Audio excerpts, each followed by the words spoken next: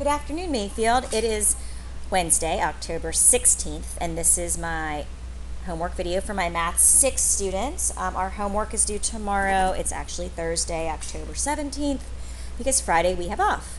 And that's for the Maryland State Teachers Convention. So teachers have meetings we can go to so we can continue to be the very best teachers we can be. And that's why your homework's due a day early.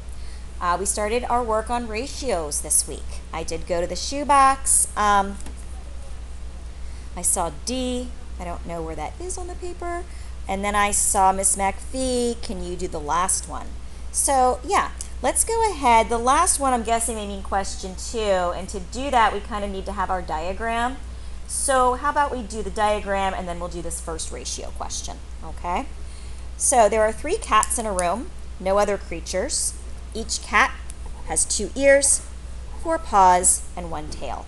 Draw a diagram that shows the association between ears and paws and tails. So this is like one of those examples of batches. So I'm going to do 1 cat, 2 cats, 3 cats.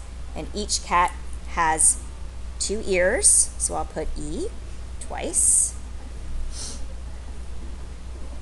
And 4 paws, so I'll put P's 4 times for each cat, and of course each cat has 1 tail.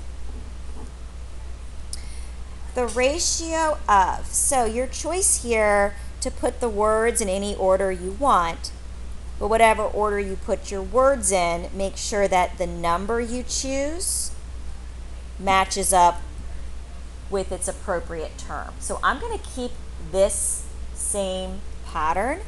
So the ratio of ears to paws to tails is, how many ears do we have?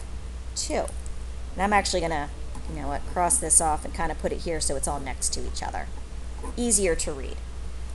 Paws is 4 and tails is 1. And then you're going to use this information to answer these questions. All right.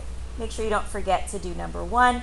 Write 2 sentences that describe a ratio of different animals in this collection. So you can compare dogs to cats or cats to mice. Side note, mice terrify me so much. Oh my goodness, even talking about them, I'm feeling my blood pressure get higher.